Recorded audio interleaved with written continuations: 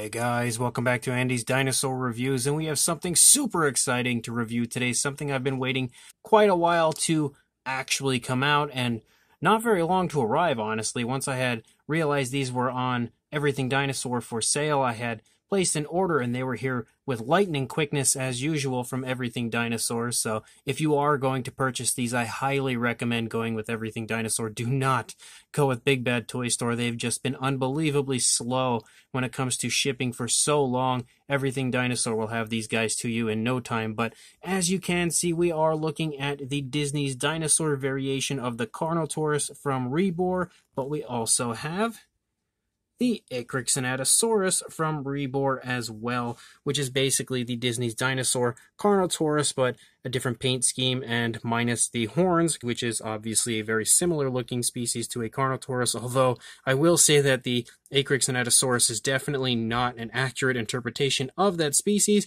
It is an incredibly cool version of the species as far as that figure goes, but the box art is pretty much your standard Rebor box art. You can see we have this nice black backdrop, and then on the back we just have basically the opposing figure, which is of course the Carnotaurus, and then the Ekrixinatosaurus, also stating that they are available. So let's go ahead and break these out of the boxes right now. I must say that I do miss when Rebor used to include those kind of information sheets that they would always have. They're actually more like an information card that they would always have in the package with the dinosaurs. Unfortunately, it doesn't seem as though they do that very often anymore, and this set does not actually include it. But luckily for us, Everything Dinosaur, again, if you order from them, actually steps up and does include information sheets. If you are not familiar with Everything Dinosaur, I will consistently tell you to just order from them because they are fantastic. And again, they always give you an information sheet on the species that you purchased so that you are informed as much as possible of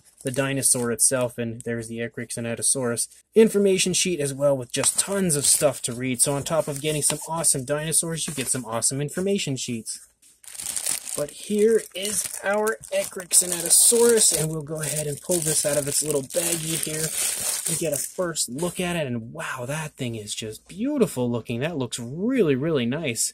Actually, without the horns, it just looks so different, honestly, from the Carnotaurus version. I don't want to let it go here, as it'll probably topple over without the tail helping it balance. So I'm not going to just drop our dinosaur over. And of course, the tail is, again, included within a plastic sheet like that, and well, I guess plastic bag, and then you have to put the tail on, just slide that in there, and now our Ekrixinatosaurus is standing beautifully, as it does of course need the tail to balance, just like in real life.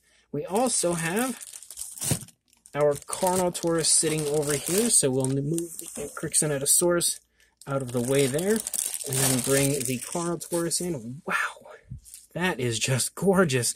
That is really, really nice. That honestly was like breathtaking pulling this out and taking a look at it right there, because I'm a huge fan of the Disney's dinosaur film. I always have been, so I've been kind of waiting years to get a really good interpretation model-wise of that dinosaur. The toys from that film just don't cut it. They're really nice. I absolutely love the toys from the film, but the toys just aren't model quality, and obviously this Carnotaurus certainly is. So we'll go ahead and put that tail on there now, and we've got both massive beasts as far as these figures go standing here before us, and they look just gorgeous. Absolutely incredible looking are both of them, and it's actually really quite impressive to me how different they really truly look. Once you take away the horns and just give them an alternate paint job, they honestly look so different from each other, but at the same time having very obvious similar appearances. Really, really cool looking at first glance. So let's go ahead and get a closer look right now. We will start with our Carnotaurus, and straight away you can see how absolutely gorgeous the detailing aspect of this Carnotaurus is. The actual texturing to the face is just phenomenal. Really, really nice scale detail all throughout the entire head sculpt of this Carnotaurus.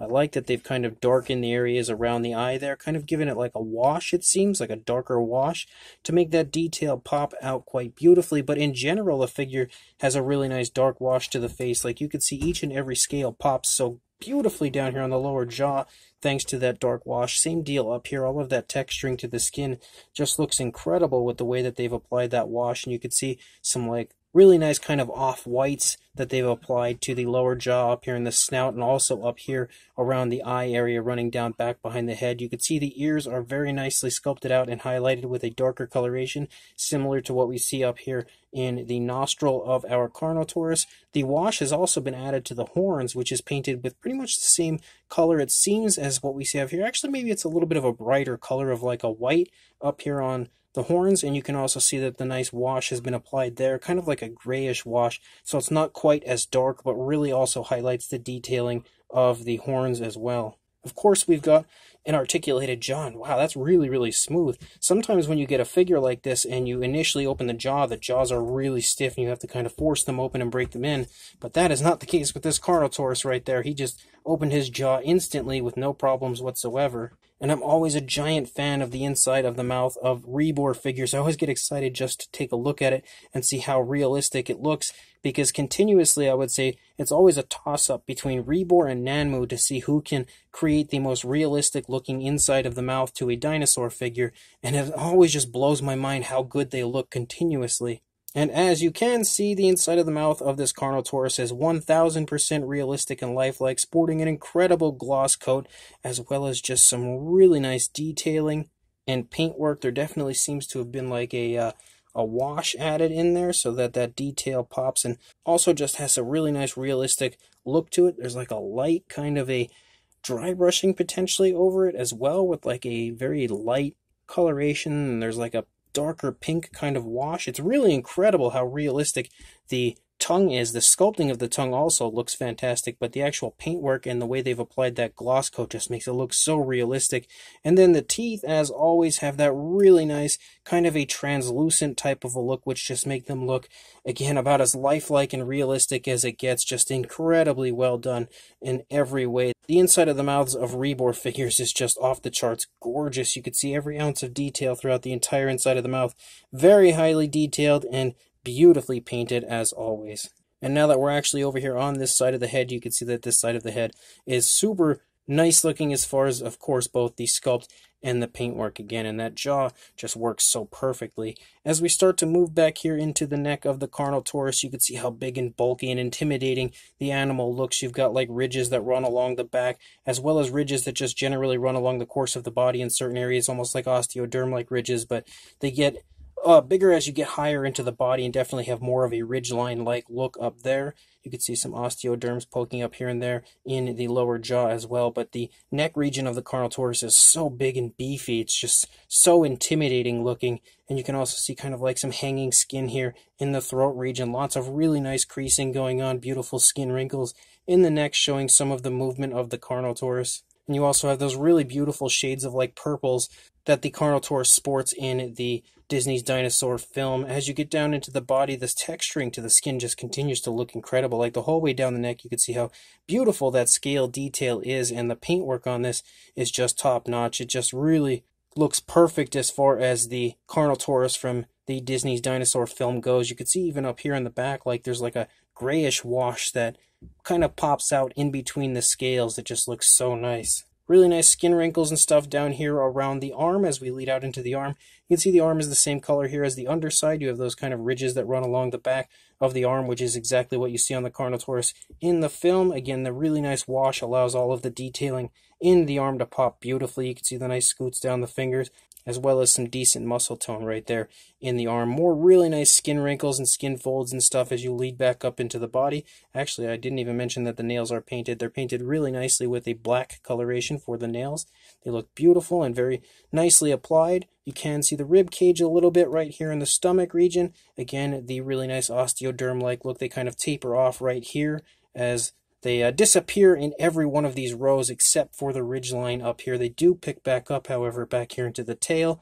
You can see the hip bone right here, really nicely elaborated from the skin. Very beautiful looking muscle tone, as well as the skin detailing here in the leg just looks incredible. Like you can see lots of creasing and skin wrinkles and stuff the entire way down that thigh area. It's just beautiful as far as the actual texturing to the skin goes. You have a very nice calf muscle as well, bulging and looking very intimidating. You can kind of see the kneecap present right here in the front of the Carnotaurus. As you lead down into the foot looks beautiful. And again, the dark wash that they've applied makes every ounce of that detail pop in perfect fashion. Really nice scoots down the course of the toes.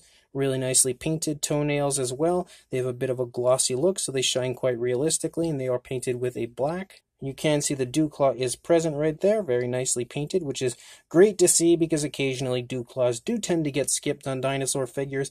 As you move back up into the body, you can see those osteoderms and those ridges and stuff pick back up as we lead out the length of the tail. The ridges along the back continue to run down. They don't cease anywhere. They stick through the entire figure. These ones do, again, taper off in the thigh region and hip region, but they pick back up back here. The skin detail, again, looks phenomenal. You can see some more really nice skin wrinkling and stuff going on right there.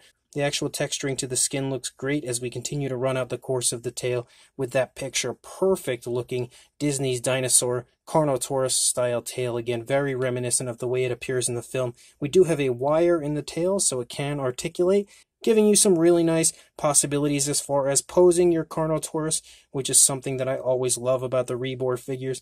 The underside as well just looks fantastic detail-wise. You can see how beautiful that skin texture just pops because of the nice wash that's included. It just looks great, and you can really get a good sense of the structure of the body as you move through, even some chest muscles right there, and even the detailing here on the underside of the feet is really nicely done. Rebor does not skip any section of their figures. They really go the extra mile to make sure it looks as beautiful as possible.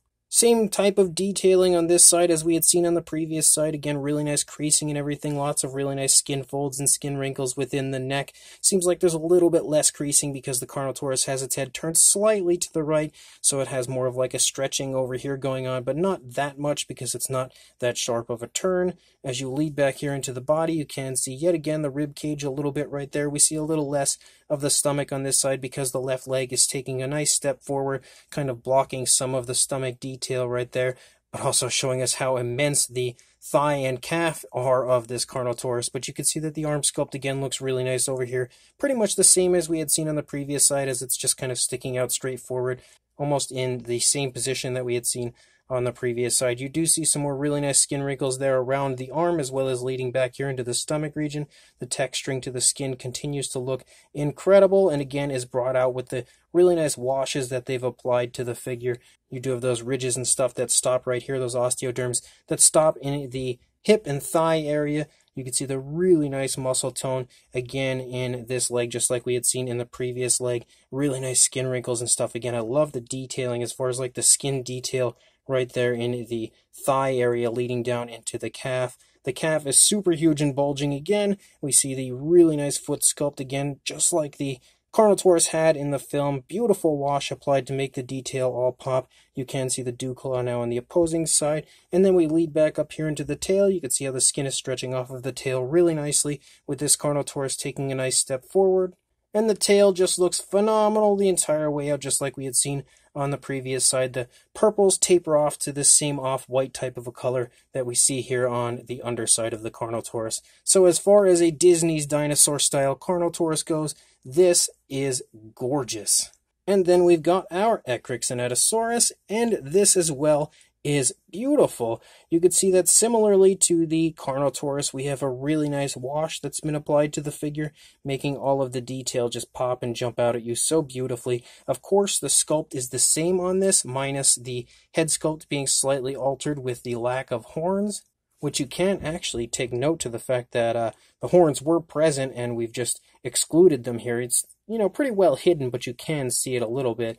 But the head sculpt, again, looks really nice, and without the horns, it just, for some reason, to me, looks so different than the Carnotaurus does. I don't know why it just looks so different to me, but obviously very similar. It just, I think it looks really nice and gives this Ekrixinatosaurus, again, its own personality. It doesn't just look like the Carnotaurus minus the horns. Like, it's a really cool figure in its own right as well. And you have some beautiful tones of like a yellowish brown throughout this figure, and there's like lighter and darker tones, very realistically painted as far as the different tones of color that they've given it. And you can see it like really nicely darkens up here at the top. Like you have some really nice dark shades of color up here. You also have like some black stripes here on the side that run down the course of the thigh region. Differently than the Carnotaurus, we have this brownish coloration that runs down the course of the arms.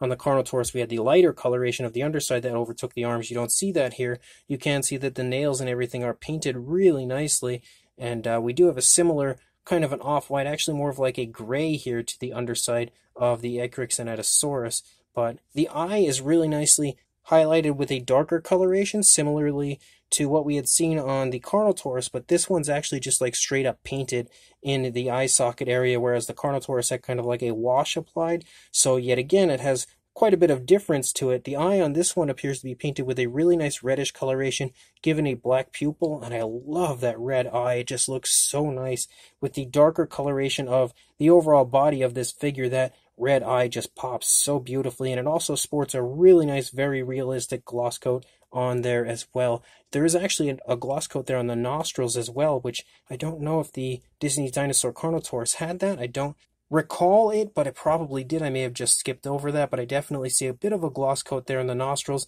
of this figure, which I really do like. That's something that is a potentially realistic aspect of dinosaur figures. The inside of the mouth on this one sports more of a purplish coloration in here, as the other one had more of like a flesh tone almost, kind of a pinkish color, but this one definitely sports a really nice purple color, and there seems to be a really nice wash included in here as well, just like we had seen on the Carnotaurus, but this is like a darker purple with a little bit of a lighter purple, and again, it meshes so well as far as the coloration of the mouth goes, sporting a very realistic and lifelike look, given a gorgeous gloss coat. If I could just get in here to take a look at the inside of the mouth, again, it's painted perfectly everywhere, glossed perfectly everywhere. The teeth as well sport that very same translucent type of a look like we had seen on the Carnotaurus, so they also look 1000% lifelike. Our Carnotaurus is kind of getting in the way down here of the tail of the Ekrixinatosaurus, but you can definitely see how incredible the inside of the mouth looks on this figure. And just like the Carnotaurus, that mouth is really smooth with the way it operates, like there was no trouble at all in opening that. The dinosaur does not have any type of like a really flashy paint scheme. I think it's a really nice, very realistic looking paint scheme. Definitely something that I could 100% see this species being color-wise. And it's all applied beautifully as far as the paintwork goes. Again, with some really nice washes. Like you can really pick up on how beautiful the wash is here on the underside due to that lighter coloration. But you don't really see how nice the wash is up here until you get nice and close and look at it. And look at how beautiful and vibrant that scale detail pops on the figure with the way that they've given that wash to it. It almost looks like it's had a dry brushing, but I don't think it has. I think the detail just pops that nicely with the way that they've applied that wash. It's extremely impressive as far as that paintwork on the figure goes. It just looks really, really nice. You can see kind of like some of those darker areas of the wash popping up there between the rib cage as well, and that wash looks great running down the entire course of the neck. I love the browns that they've chosen for this. The foot also looks incredible. They've highlighted the scoots down the course of the toes here with a black coloration, also something that you did not see on the Carnotaurus, and you can also see that the nails are painted, again, really nicely, given a beautiful gloss coat, and they actually have almost like a maroonish tint to them, like they primarily look like they're a black or a very dark gray, but have like hints of like a maroon, which is really weird. Oh yeah, now you can definitely see it, or at least I can here in person. If we actually take a look at this foot, you can see it a lot better. Again, a really cool kind of a maroonish color that the nails have, which is very interesting, something I did not personally expect, but it looks really good on the figure, and definitely something I can appreciate due to its unique appearance as far as that goes, but you can really get a good idea of how nice that paintwork looks on this foot as well. The dew claws are yet again painted. They did not get skipped, so that's also a plus, but the scoots look fantastic with the way that they've been painted. Seems to be nicely dry brushed down the course of the toes. And then we run out the length of the tail, and it appears as though now we've got like a dry brushing going on with like a dark gray. So you can see the underside sports this really nice grayish coloration, but actually, it seems like it's got that dark gray kind of dry brushing throughout most of the figure. You don't notice it so much up here in the jaw, but once you lead down here into the body, you can really pick up on it here on the very bottom of the dinosaur, even on the lower part of the feet, if you look at it right there. But you can really pick up on that kind of dry brushing right here in the lower part of the tail. It darkens the tail drastically, and again, really nice dark tones of color used throughout the entire figure, but I really like the paintwork of this figure. I think it just looks great overall and was definitely a very nice choice on the part of Rebor. So even though it's kind of just a retooled version of their Disney's Dinosaur Carnotaurus, it's awesome to finally have a figure of an Ekrixinatosaurus because I don't have any in my collection at all. It's great to see that species actually get a little bit of love here, even if it is just kind of a retooled Disney's Dinosaur Carnotaurus. It is just as awesome as the Carnotaurus itself. I will say that both figures actually balance really nicely as well, which is something that's always a potential concern as to whether or not they'll balance. And they definitely balance really, really nicely. And as far as articulation on our figures go, we do have the articulation of the jaw, which I have shown you already. Really, really smooth articulation in that jaw. The arms are actually articulated, however, the Carnotaurus's arms are super stiff on mine, so I think I will have to hit that with a little bit of warm water to kind of ease the arms up a little bit and then start to get them moving. And we do have the articulation in the tail, which now I just smacked the Ekrixinatosaurus right in the face and knocked the poor guy over. But we do have the tail articulation with the wire, which is fantastic. And the Ekrixinatosaurus, if I can pick the poor thing back up again, you can see we do have the jaw articulation, but the arms do articulate on the Ekrixinatosaurus, so you can see they move really nicely. You can put them in more of a natural position into the body, which I love, absolutely love that aspect, and I definitely want to get the arms loosened up on the Carnotaurus so I can do the same with that. But of course we do have the wire in the tail on the Ekrixinatosaurus as well. As far as a size goes, I guess we'll measure this one here, the Ekrixinatosaurus, since it's front and center currently. So for a length from the tail to the snout, you are looking at about 15 3/4 inches, or around the 40 centimeter mark. And then for a height to the top of the neck, a little over about 5, closing in at about 5 1/4 inches, or about 13 centimeters, maybe a little over 13 centimeters. For a size comparison, there is Mr. Papo T-Rex, the Attack Pack Colovosaurus, and Robert Muldoon from the Mattel Jurassic World toy line, next to our Rebor Carnotaurus and Ekrixinatosaurus figures, and you can definitely see that in comparison to these guys, they sport a very impressive size. Like, they are really, really quite large.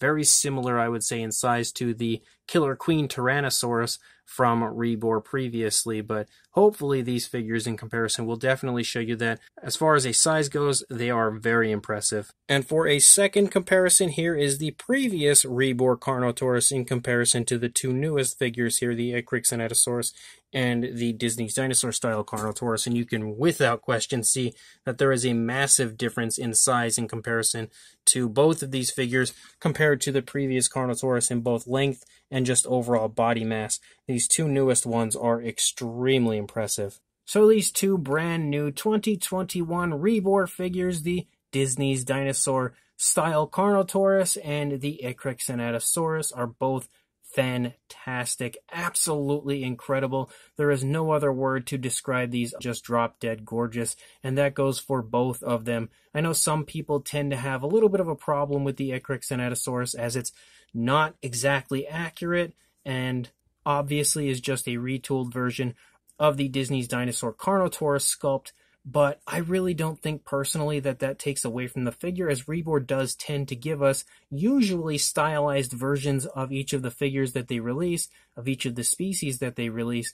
That is what we see here with this Ekrixinatosaurus, and I think it was a really cool way of Rebor to kind of give us an alternate version of the Carnotaurus, because as you obviously have seen in the film, if you did in fact watch that film, there is only one color scheme to that Carnotaurus that we see, or at least that I've ever noticed.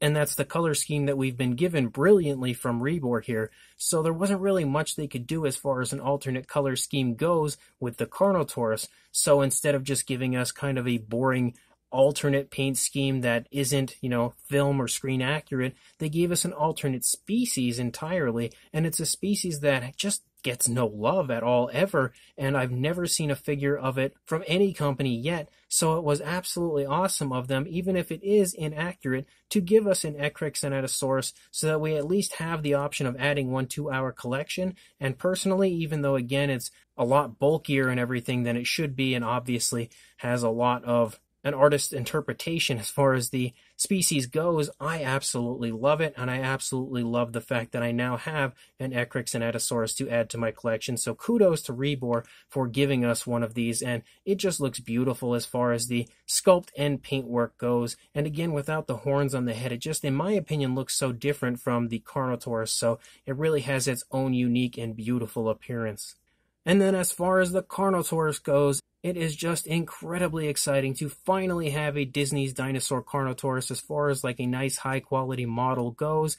And they took the Carnotaurus from that film and just knocked it straight out of the park in both the sculpt and paint aspect. Like, this thing just looks drop dead gorgeous here in person. And as usual, captures that beautiful high quality appearance that Rebor always gives us. The paint job of the figure is fantastic, really nicely replicating the Carnotaurus from the film in picture-perfect fashion, if you ask me. It just looks so good, and the way that they've used washes on not only the Carnotaurus but the Ekrixinatosaurus as well is just fantastic, really giving both figures an incredibly lifelike and realistic appearance. The sculpt of the Carnotaurus, again, looks just like it did in the film, giving you that really big, bulky, very intimidating-looking Carnotaurus like we see in the film, and they just nailed it as far as the sculpt goes. Nothing crazy or overly flashy with the pose, but you don't really see too much going on with the Carnotaurus in the film that would warrant kind of a crazy off-the-wall pose. It's pretty much exactly what we see in the film, and I love everything about both of these figures. So if you are interested in picking these up, make sure you head to the description, as I will include a link there to Everything Dinosaur where I purchased mine. Again, a huge recommendation from me would be to pick these both up, and not only pick them up, but pick them up from Everything Dinosaur. So again, check the link in the description, go buy both of these beautiful figures, and make sure you like, comment, and subscribe, and I will see you in the next review. Thanks for watching.